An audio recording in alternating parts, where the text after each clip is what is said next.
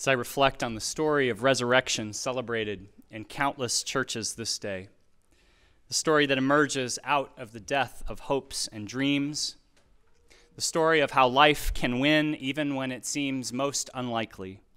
As I reflect on the resurrection that is real for all people, Christian or not, I recall the words of the poet T.S. Eliot. He wrote, "What we call a beginning is often the end, and to make an end is to make a beginning. The end is where we start from." The end is where we start from. I have 3 stories to share with you this morning. 3 stories of endings leading to beginnings. 3 stories of life winning, despite loss, despite death. 3 stories in which the narrative seemed to be over before it was. 3 stories of resurrections that can remind us that, just as the Easter story has revealed to us in myth and metaphor, just as the seasonal transition from winter to spring has revealed to us throughout our Midwestern lives, just as our own experiences of this wild and precious and unpredictable life have revealed to us again and again, it's not over till it's over, and then it's not over. The first story comes from the history of this church, as told by member Oval Quist many years ago. The story begins in 1891, when Charles T. Mason, a successful clothing merchant, and his young wife settled in Boone, Iowa. The newlyweds looked with joy to the birth of their first child. The expectant mother spent many hours sewing delicate clothes for their baby, a baby who tragically did not live to wear them. A year later, the young wife was again expecting, but this time the result was even more devastating. Neither the baby nor the mother survived.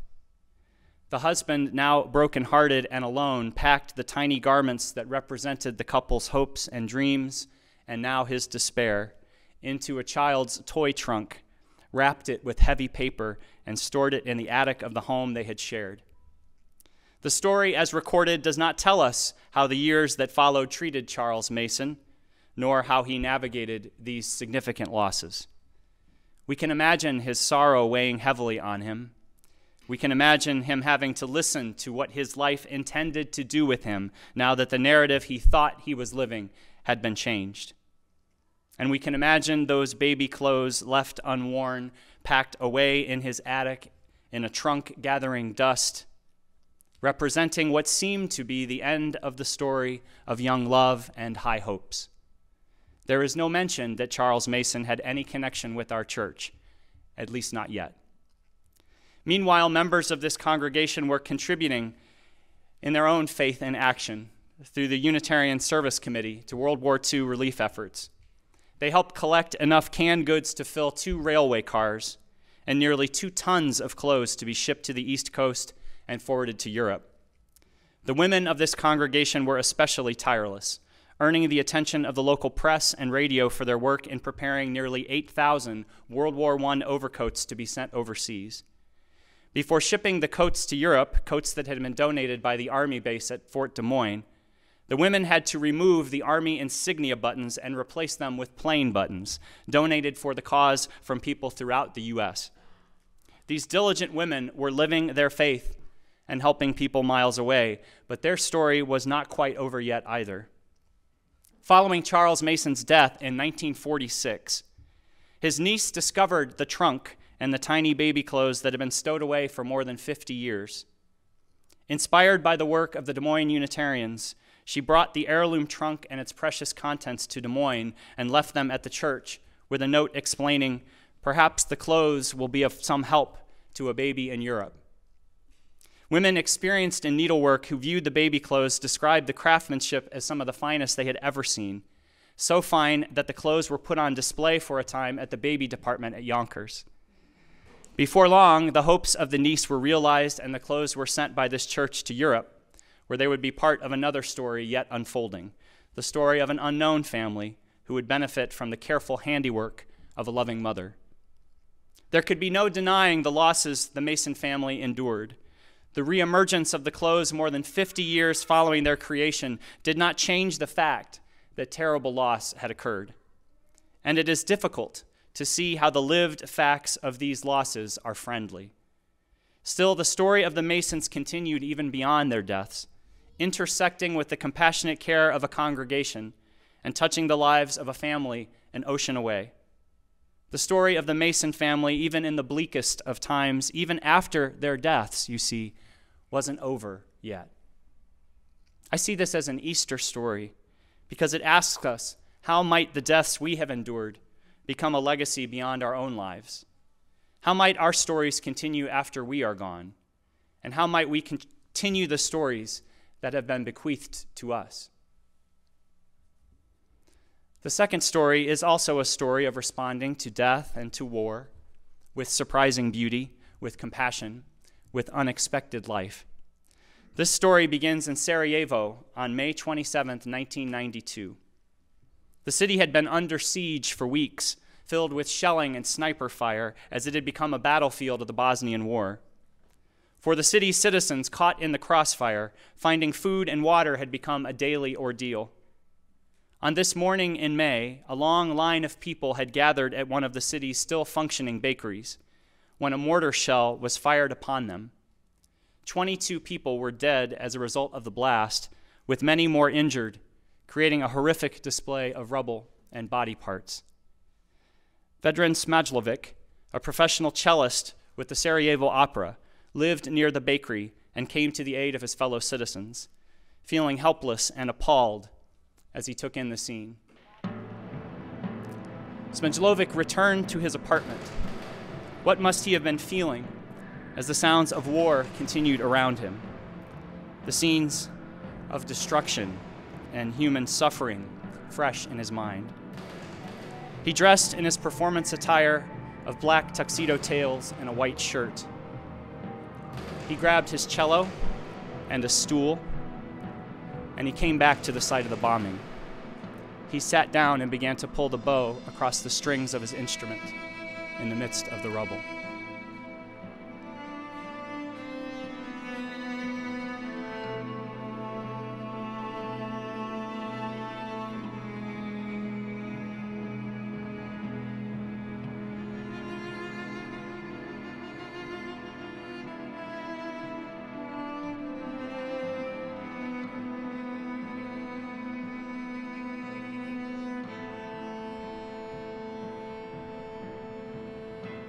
People gathered to hear his music despite the dangers, for the cellist was offering them life in the midst of death, life that they desperately needed to hear. Smajlovic returned to play at the site for the next 22 days in honor of each person who had died. Sniper fire continued and mortars still fell, yet he continued to play. He went to other sites where the lives of his fellow citizens had been taken. He played at funerals without charge, even though the Serbian gunners would target these gatherings. His music became a balm of beauty, a gift to those who needed courage to face another day amidst the ever-present gunfire and shelling. He became a symbol of peace and resilience in the midst of war and death. A reporter asked him whether he was crazy to play his cello in the midst of war. He responded, "You ask me, am I crazy for playing the cello? Why do you not ask if they are not crazy for shelling Sarajevo?" Smajlovic's courage and persistence in sharing his music is an Easter story, a story of life in the midst of death, a story of life wins. What gifts might we offer when things around us are falling apart? How might our talents become a blessing to others? How might our offerings reveal the truth that we are, in fact, connected by shared air, shared beauty, and one shared breath?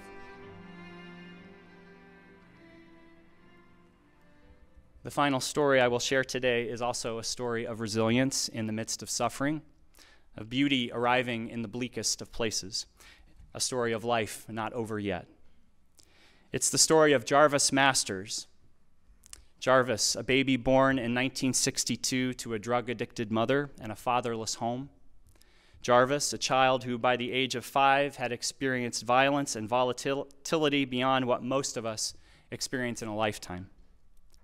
Jarvis spent his youth bouncing from foster homes to homes for dependent children to poverty-stricken housing projects.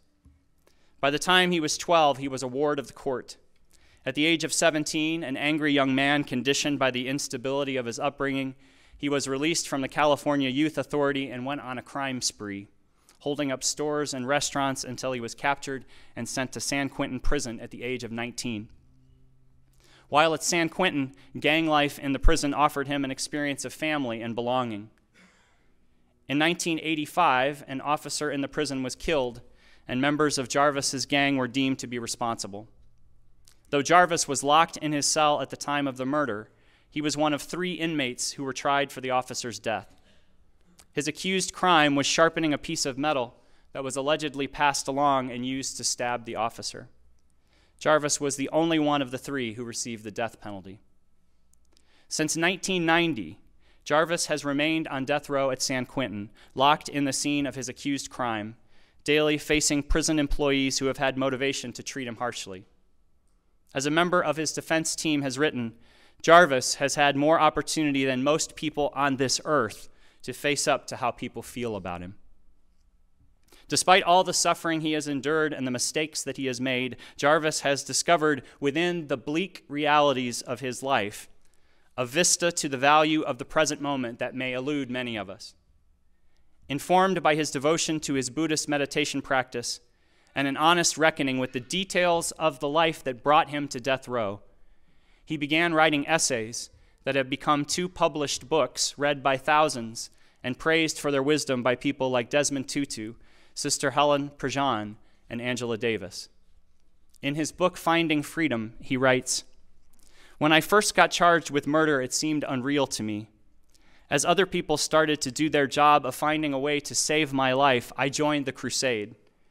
I have never cooperated before, but for the first time ever, I was determined to find out what was going on with me. I didn't want to justify the things I had done, and I wasn't cooperating now just to save my skin. Wanting to know the facts about myself made me take my life seriously for the first time. I had always lived with death, in the street, in prison, and I understood what leads people to prison, but I didn't understand Jarvis." Through his meditation practice, he began to understand. He says he has learned to slow down, not to run from the pain of his life, but to sit with it, confront it, give it the companion it had never had.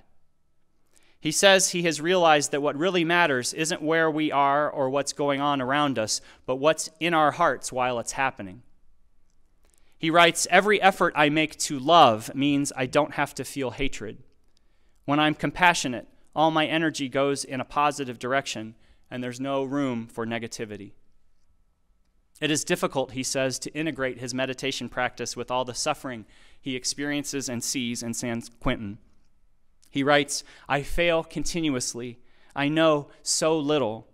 I'm just hanging in there with my meditation. Practice," he says, "is my best companion." And his practice and the writing it has inspired have made a significant difference in his life and in the lives of those around him. He says, "They have enabled me to turn a situation as bad as mine into an opportunity to be of some benefit, to transcend my present circumstances, to transform everything around me into something almost radiant, filled with a chance to make a difference in my own life and in the world." When I read Jarvis's writings, I see that his is an Easter story. It's a story of discovering life amidst death. When I consider the kind of entombment he has endured from the challenges he has faced and is now 25 years on death row, how he has rolled away the stone of his past and emerged into a kind of freedom even as he remains physically behind bars, I see the difficulties of my own life differently.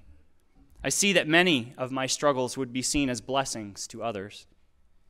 I see that my life, indeed all of our lives, offer opportunities for us to become enlightened if we can choose to compassionately relate to the stories of our past, open ourselves to the present, and discover that despite what we may have been told or told ourselves, our stories are not over yet. Where in your life could you see the ending you have taken for granted as a place of beginning? Where might you discover your own Easter story by rolling away the stone of what has been so that you can embrace what yet can be? This Easter and all the days to follow, may we find in our stories the possibility of grace and redemption. May we offer in the midst of despair the music that is uniquely ours to share. And may we discover the possibilities of new beginnings, even in the midst of very real endings, so that we may find at last, we may find the old wounds, the old misdirections, and lift them one by one close to our hearts and say, holy, holy, holy indeed. For hallelujah, our story is not over yet.